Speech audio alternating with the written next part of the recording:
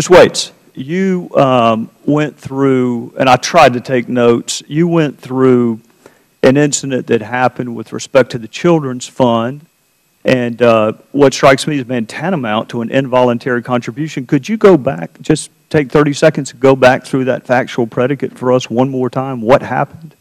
Well, in 2004, when I went to the delegate assembly, we were told right off that it was non-negotiable. We had to make a donation to the Children's Fund in 2 separate payments that amounted to $180, which I finally did, and I procrastinated because I couldn't figure out why it had to be 2 different payments, and I couldn't figure out why it wasn't tax deductible. But the name is the Children's Fund. It's the Fund for Children in Public Education, so you assume it's for children in public education. Oh, who in the world could possibly be opposed to something called a children's fund? Yeah, if you ask a teacher to give money, a teacher may have $2 in her purse, and if you ask for that $2, that teacher's going to give a child the money.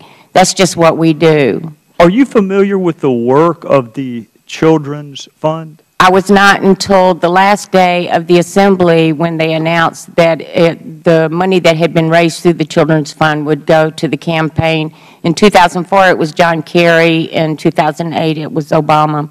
And that was the very last day. Now, I found out what the nature of the Children's Fund was in the women's bathroom on a break when 2 ladies from California told me. I asked them if they were required to give because everyone, you were very pressured into donating.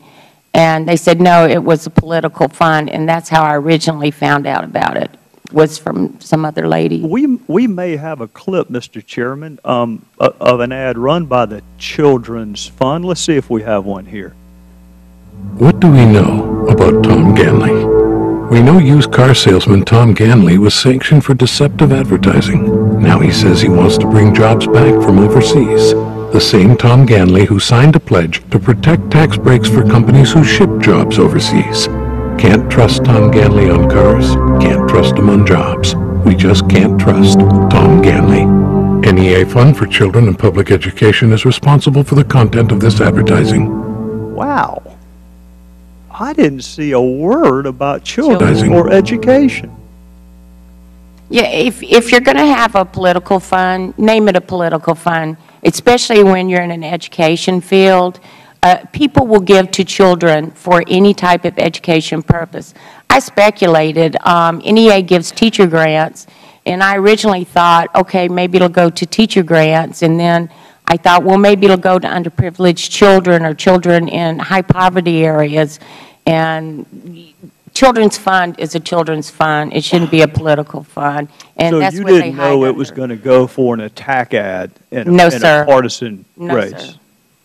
Now, something in your original opening statement led me to believe that there was not only a component of involuntariness to it, but that there was perhaps some shenanigans with travel money?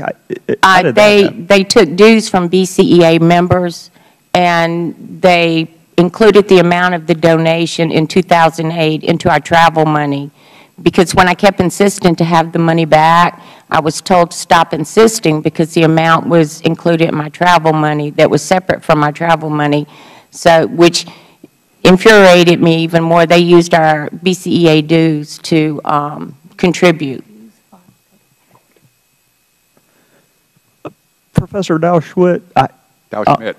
Schmidt, excuse me. I was just a country prosecutor. I never got into FEC law. And is that legal?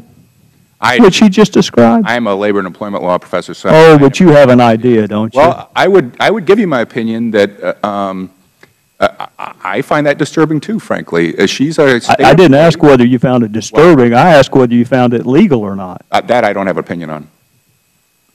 I don't know. I don't know that law. As I understand, she did file a complaint that was denied. She is a state employee, so she's governed by state law. So I can't tell you what the state law is on her objecting. But I think she's got a legitimate complaint there that if they put forward that fund in that way, that she should expect it to go for. It should be clear whether it's for politics or not. I suppose they could make the argument that this guy was against children somehow, and so therefore this was the best way to use that money. But I think she's got a legitimate complaint, and I'd be interested to see, why her complaint was dismissed.